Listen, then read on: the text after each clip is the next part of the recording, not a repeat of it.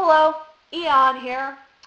I did not intend to make a video today, but after tuning into something I wouldn't tune into on a normal basis, I just had to say something. I want to give my 10 cents on something. Before I make this video or go any further, I am going to say this much. I do intend to tune into Cartoon Network's Level Up this Monday. And unlike the past two live-action shows that have appeared on its channel, I'm going to actually sit through an episode of that program and give a fair and honest review of it. And that's what I'm pretty much doing with this video that I'm about to make here. Well, at around 4 o'clock today, I was pretty much sitting down to watch TV. It was turned to Nickelodeon for some reason. And pretty much as soon as I was starting to watch, Fred Figglehorn popped up on the TV. That in and of itself is enough to induce nightmares. But then he went on to say, I have my own Nickelodeon show, and that kind of made my jaw drop a little bit. I was like, why the hell does this exist? But then again, the better question would be, why did it take Nickelodeon until now to come out with the Fred show? Because, I mean, seriously. They've gone as far as having him make a cameo on iCarly, and he's had 2 television movies, so this was the obvious next step. Now, despite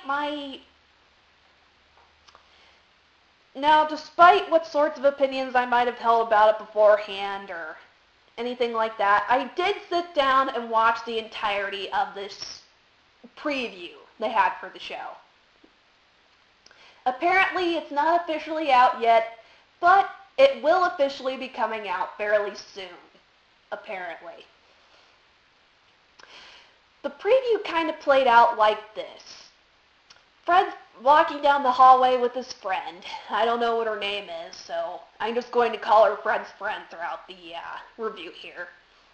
And then what happens is that the antagonist character of his series, Kevin, comes up, starts kind of picking on him, and then some red-haired gal named Nicolette comes in. She sort of bullies him around, and then Fred decides that he's in love with Nicolette because she was picking on Kevin. Where this leads to is pretty much Fred trying to figure out what he wants to do to impress Nicolette, or trying to figure out how to get her to date him. Well, a subplot is he needs a science experiment too. So, after having a bizarre conversation with his mother, he comes up with the conclusion that he's going to make a love potion and make Nicolette fall in love with him. Well, after a couple of unsuccessful attempts, he's successful. But when he goes to the science fair and decides he's going to actually try this out on Nicolette, what happens is that she ducks just as he's spraying her with the stuff, and he ends up spraying it on the bully Kevin, and for a brief time, Kevin gets sort of a crush or some sort of weird infatuation with him. Irritated that it didn't seem to work on his love interest, Fred pretty much throws this aside. The teacher ends up picking it up. A whole bunch of crazy stuff ensues. Some of this involving Kevin sort of hitting on Fred for some bizarre reason. And another plot element being added in that the bully girl, Nicolette, was pretty much picking on Kevin because she had a secret crush on him or something like that. Well, Fred pretty much picks up on what actually happened, and he realizes that his love potion does work, but in the meantime, while all this stuff was going on with Kevin, apparently some of this love potion ended up on his teacher, or the science teacher, or whoever she was. She ended up falling in love with the skeleton. She pretty much smashed some kid's ant farm with the skeleton because she was about to make out with it. Luckily, Fred's love potion was temporary. And it turned out that these ants were poisonous. And from an earlier plot point in the episode was that apparently Fred's love potion not only made people fall in love with him, but it killed ants. So he pretty much uses the rest of the love potion to kill these poisonous ants and save the day, pretty much. And that's how the episode slash preview or whatever it was ends. Now, to be absolutely honest, I'm not too thrilled about the concept of a show starring a YouTube star. But beyond that particular element, well, I'll admit this much. Sitting through it, I felt like I was just watching a higher production, higher budget, longer length YouTube video. I can't say that I completely hated it, but I didn't really like it either. But I'd say the reason why I disliked it would probably be due to the fact that I was never really fond of Fred's editing style in the first place. Those of you watching this that happen to be Fred Figglehorn fans, you'll probably enjoy the series because it does still follow the trend of Fred's editing style. There's a lot of random things that pop up, there's cutaway jokes, Fred's chipmunk voice is still there. In other words, it's practically a Fred video, just with better effects and more writers than just Fred working on it. Better cinematography, too. Nickelodeon definitely put a higher budget in here than Fred did on his typical YouTube videos. So this is quite a different experience from what you'd be seeing from Fred's original YouTube videos, which would be my only personal past experience with this guy. Beyond that, judging it for the format that it is, in other words, a live-action teen sitcom, some of you are probably going to be very displeased with me for saying this, but I'm going to be absolutely honest. If it were on Disney Channel, it'd probably be faring a lot better than some of their more original stuff on there right now.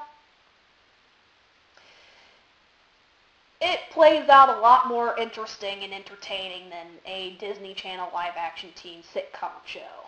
As for the Nickelodeon shows it's probably going to be competing against or sort of rivaling with, it's going to have some difficulty holding its own against stuff like Victorious or iCarly. I don't say this just because iCarly and Victorious have two teen icons that a bunch of preteen girls look up to. It's just personally, I think that Victorious and iCarly have better writers than the Fred show does. In other words, iCarly isn't dependent on relying on an editing style that was made before the show even came out. In other words, iCarly isn't the only part that the show is entirely based off of. What makes the show entertaining are the crazy things that the iCarly crew ends up doing outside of the web show. I have sat down and watched a couple of the more recent specials, or rather the sequel to the iPsycho episode. I enjoyed that quite a bit. The writing's getting better than what it was. They've definitely rebounded from the SETI episodes, anyway. And I'm definitely being honest when I'm saying that the writers for iCarly are definitely a lot better than the ones for Fred. The only things I really didn't like about this preview for Fred were, just the fact that it was attributing to his random editing style. I'll give them some credit to that considering what source material they had to work with, but at the same time, it's really a hindrance to the show too. Because while I was watching this, there were a couple of things that I did enjoy about it. Now, the beginning was pretty irritating. I could care less for Fred doing what top-tier YouTubers do, in other words, the jump cut stuff. But if you can get past that, okay, I'm just going to say the two things that I actually did enjoy about the episode. I liked how they introduced the love interest. I liked the spin that the show took with that. And I also enjoyed where they went with the love potion plot point. What I really liked about the love interest aspect is that from a lot of the live-action teen sitcoms I've watched, when you introduce a love interest, they're typically perfect, perky, the epitome of teen superficial perfection. In other words, they're pretty, they're nice, they're practically a cookie cutter type stereotype. Of course, sometimes you have the ones that turn out to be mean or not so perfect, or their flaws are that they're clumsy or something like that. And with love interests that you'd introduce for teen sitcoms that weren't girls, you pretty much have the bad boy and, oh, he's so bad and so cool and stuff like that. What I'm saying is, when a love interest is initially introduced, they come across as being absolutely perfect. What I really liked about how this show introduced a love interest is that she's not exactly pretty or girly in the ways that most live-action teen sitcom love interests are. She was kind of burly, she was mean, she was a bully, yet Fred ended up falling for her anyway. I liked that. It was an interesting approach. And yeah, I'm pretty much saying I like that approach because it's different from what most shows like that really go for. Moving beyond that, what I liked about their approach to the love potion theme was that they approached it in the way that a cartoon would. Fred had several different ways that he tried it out. The first time he tried it on a delivery guy, and then he ended up being chased by dogs. And then he tried it out on his best friend, and I think that made her sick. And then the next thing, he found out that it was an ant killer, and then it ended up working. The first person he tried it out on was his elderly next-door neighbor. Her reaction was a bit creepy, if I can say so. But then again, when I say it plays out how a love potion type of thing would play out in a cartoon, I'm being fairly serious about that. I found it kind of funny. It looked like it could have some real comedic potential. And that really played out when Fred accidentally sprayed it on the bully Kevin. But when it led to the teacher being sprayed with it and making out with the skeleton, that was a bit unnerving. That really kind of freaked me out. They didn't necessarily show her full on making out with the skeleton, but it was still kind of freaky to some extent. It really kind of bothered me. But that's really nitpicking right there. I guess what I'm saying as a whole is I didn't really love this show, but at the same time, I didn't really hate it either. When the actual show comes on, I'm probably not going to tune into it because, as I said, exactly the selling points that you have bringing the show on the air, such as Fred's editing style still being intact, those sorts of things, that's practically what hinders it at the same time. You have some pretty clever writers working on it, possibly some of the same ones that are working on iCarly, but they're really held back by how random and spontaneous the show seems to have to play out.